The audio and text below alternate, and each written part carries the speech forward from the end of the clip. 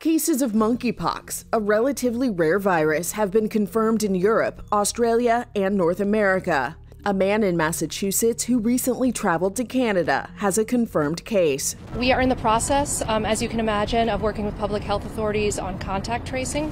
Madrid, Spain's health minister, Enrique Ruiz Escudero, says there are 7 confirmed monkeypox patients in the region, with 22 more suspected.